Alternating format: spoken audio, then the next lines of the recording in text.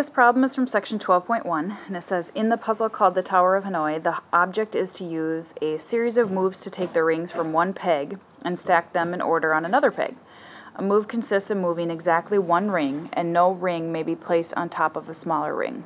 The minimum number of moves, a sub n, required to move n rings is 1 for 1 ring, 3 for 2 rings, 7 for 3 rings, 15 for 4 rings, and 31 for 5 rings.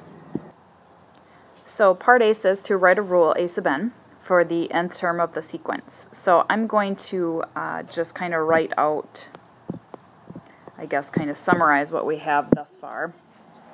So we know that if I kind of summarize n and a sub n, we know that when n is 1, a sub n is 1.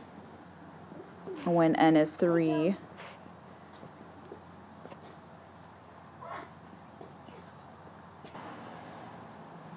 oops, except I flipped these around.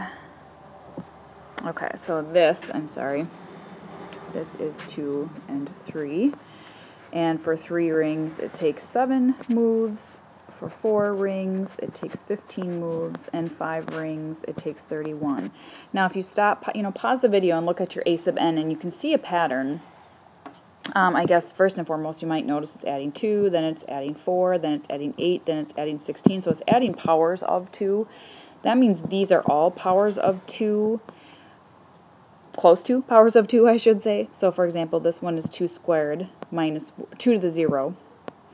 Or you could do 2 to the first minus 1. This is 2 squared minus 1, 2 cubed minus 1, 2 to the fourth minus 1, 2 to the fifth minus 1.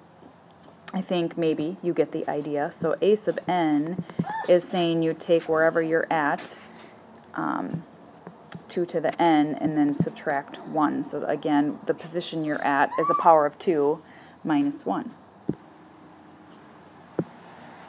Okay, then part B says, what is the minimum number of moves required to move 6 rings, 7 rings, and 8 rings? I'm just going to scoot this up so we can still see the rule. So that is just asking you to plug in 6 and 7 and 8 in for n. So a sub 6 would be 2 to the 6th minus 1, and that's 64 minus 1. A to the 7th is 2 to the 7th minus 1, and that's 128 minus 1, so 127. And a sub 8 is 2 to the 8th minus 1, which is 256 minus 1, so 255, and these are all the number of moves required to happen.